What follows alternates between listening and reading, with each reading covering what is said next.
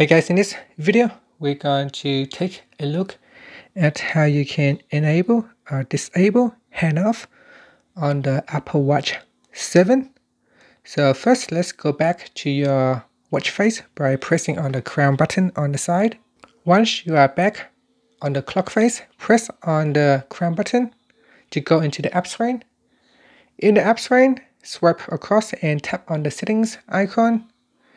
In settings, you want to go down and tap on general, then go down and tap on handoff.